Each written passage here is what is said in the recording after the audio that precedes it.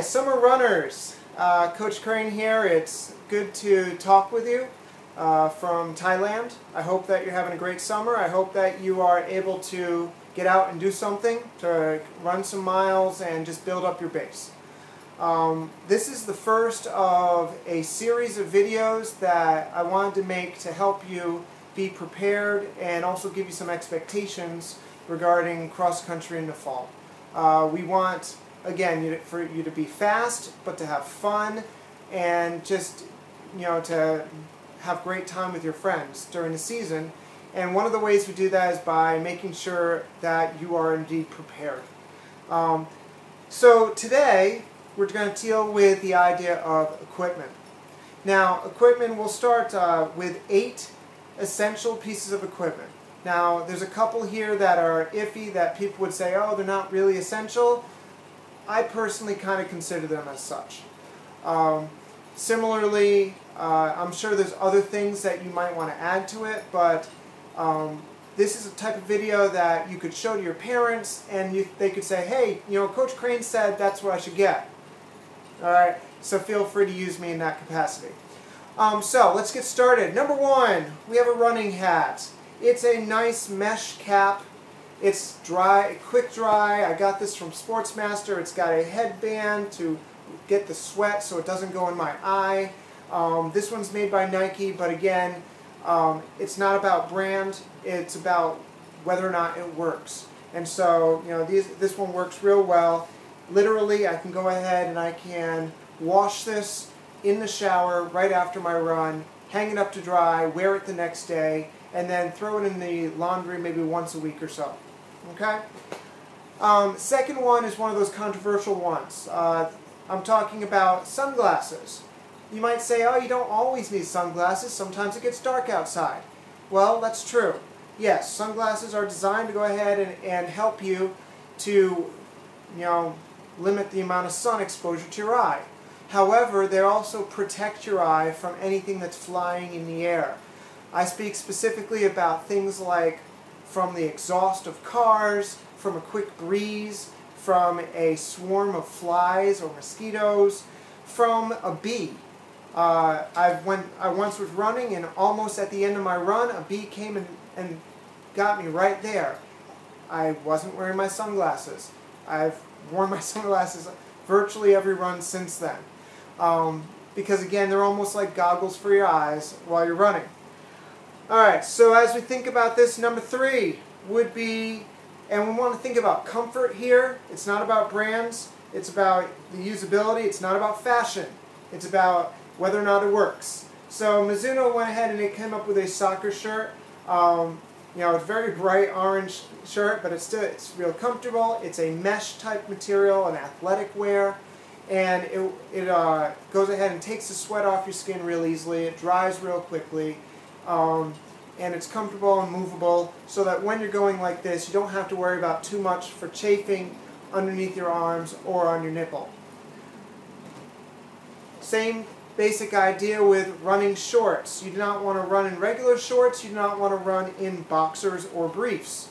You want to run in shorts that actually have their own inside layer for yourself, so that when you end up going ahead and again wearing these, you're not going to chafe down there, and it's going to be nice and free and airy, and it's going to wick away the sweat and such. So there are specific types of running shorts that you'll want to get.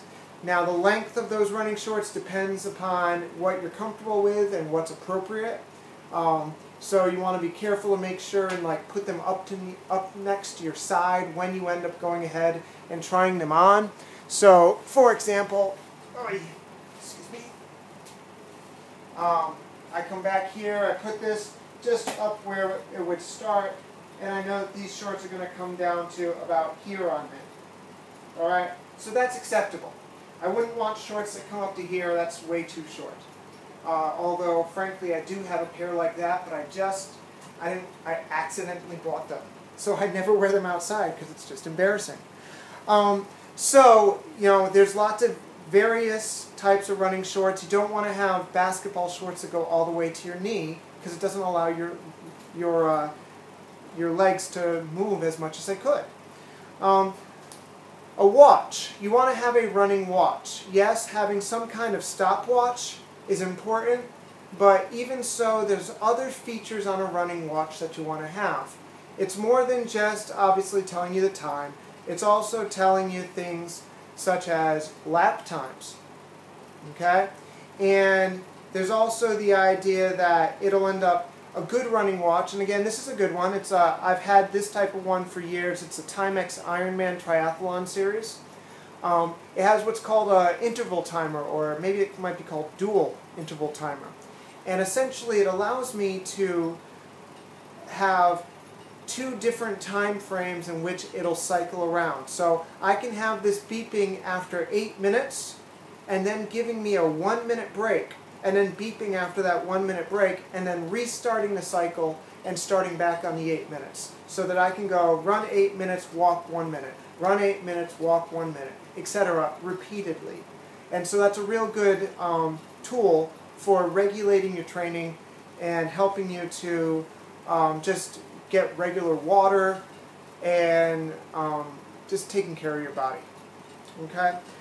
A water bottle holder of some kind. This one is more like a hiking one, but it works real well. It's much bigger than I actually need most of the time, but I could throw my phone in here, my keys, I can put workout gloves, I can make sure I have my wallet, maybe some money if I wanted to buy something at the store. There's a large number of stuff, and of course I could put water bottles. This one, it holds 2 water bottles. It's not about how many water bottles it holds or the size of them, but just being able to have something so that you can hold your personal stuff and hopefully some water if you need it during a run, especially a longer run. Number 7 is running socks. Now, athletic socks are good in general, so probably any athletic sock will do. I think about the idea that this sock right here, for example, is fitted to a specific range of shoe sizes. Alright, it's not just a crew neck sock, or I forget what they're called, free size, or I can't think of what they're called right now. But the idea is that it ends up going ahead, it's fitted to your foot. And it also has in the middle here, right around your arch area, it has an elastic area that's there to support your arch. The more support for your arch, probably the better you all are off in general. There's a lot of people that have arch problems, and so having a running sock like that will help them. I did forget to say one thing. When I talk about running watch, I know some of you may be interested in stuff like a GPS watch. This is good, but again, remember I said essentials.